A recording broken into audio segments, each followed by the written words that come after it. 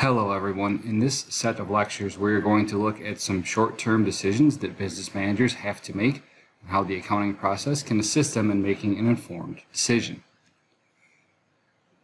What thing would you be looking for if you're looking to make a decision? Well, it depends on what the goals of your business are. Sometimes you want to increase your profitability, sometimes you want to increase your market share. Whatever goal you are looking for, however, you're going to have a ton of different alternatives which you can choose from to make that goal happen. But companies only have so much limited resource, so they need to pick the group of alternative decisions that's going to help maximize their objective.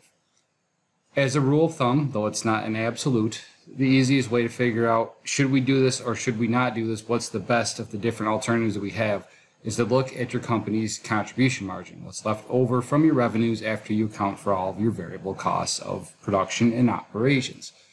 The options that give you the highest contribution margin will ultimately lead you towards fulfilling your goals, to increasing your target profits, to increasing your market share, etc. So set up all of your different alternatives, go through each one and figure out how is this going to affect our revenues, how is this going to affect our costs, ultimately how is this going to affect our contribution margin.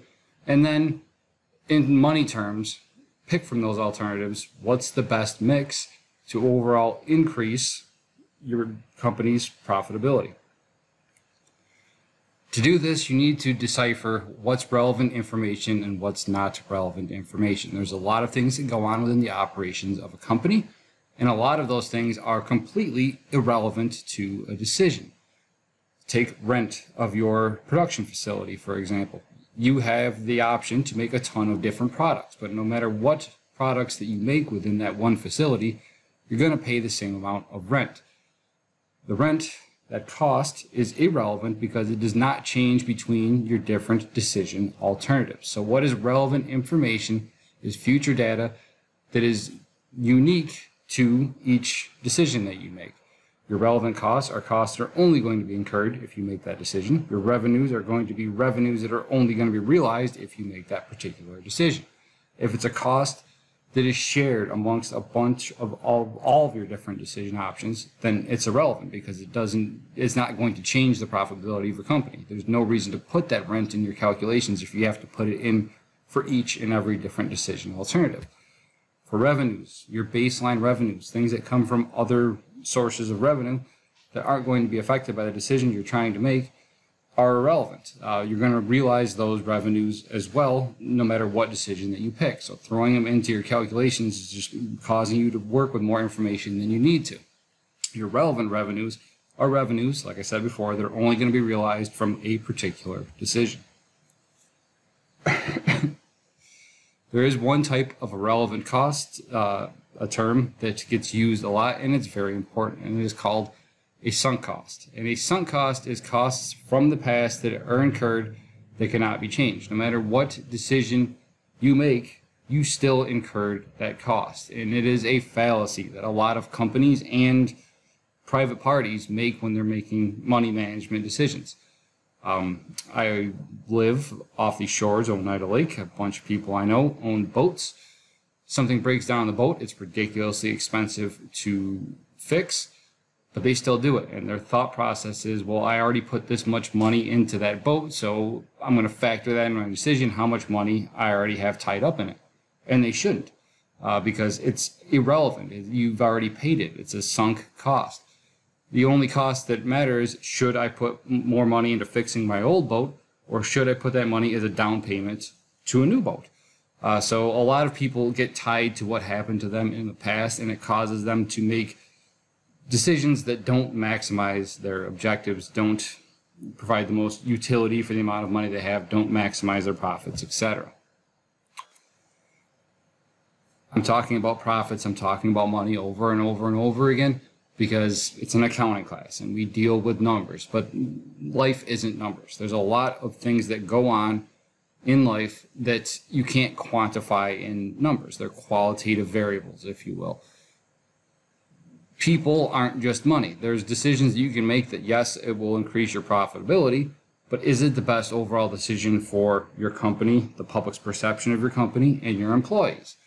You could probably save some money by outsourcing production of a particular component that you need for the manufacturing of one of your products, and it would come to you cheaper than making it internally, and that would allow you to, increase your profitability. But now that you don't have your own employees stateside, if you will, making your product anymore, you'd have to close a plant. You'd have to lay off employees. Well, how are your other employees that are still there going to feel when they just saw a third of your company's workforce get laid off? They're going to think that their job is not safe, and they're going to start looking for other opportunities. And you might end up losing some of your better employees, not for any particular reason for their performance, but because they think it's better for their long-term financial outlook to find a more secure job. Yours has become insecure because you laid off people because you wanted to increase your profitability. So you could be hurting the efficiency of your workforce by outsourcing production to save money. Outsourcing production also has the effect that you lose control over your goods. Somebody else is making those parts for you. You don't have production managers, etc., overseeing it every day. You just get those goods when the shipment comes in. I tell the same story always in this class. That's a perfect example of how you lose QC, quality control, by outsourcing production. They came from one of my friends who used to be a consultant for small businesses. And one of these small businesses that he consulted for made bathroom fixtures, and one of those was showers that you see in apartments with a sliding glass door. Well, those sliding glass doors have little ball bearings on the bottom that make them slide. They were going to a local fabricator to have those ball bearings made for them. It was very expensive. They decided they were going to outsource production to another part of the world for those ball bearings to make their glass doors slide. And the first shipment came in, and it was perfectly fine. The second shipment came in, and a large portion of all the ball bearings that came in didn't roll. They stuck. They had a whole bunch of ball bearings that they could not use, and they went to the person that was they outsourced manufacturing to and said, this isn't right, and they're like, we'll fix it. Thankfully, enough of them worked that they could keep up with their production quotas, the amount they had to make to keep their product on shelves. Next couple batches came in, they were fine, and then somewhere down the line, fifth or sixth batch they got, it wasn't just a small portion of those ball bearings that did not roll, it was all of them that came in. And it completely shut down the company's ability to make any kind of sliding door because they didn't have this one little tiny part. It cost them a ton of money because they had no way to make revenue against all those costs that they incurred. They gave up quality control to hopefully increase their contribution margin, but in the long run, it hurt profitability. So being able to oversee your own manufacturing is definitely something that's going to help you assure that you have inventory flow that's going to meet customer demand. And then lastly, you're going to have a lot of pricing decisions.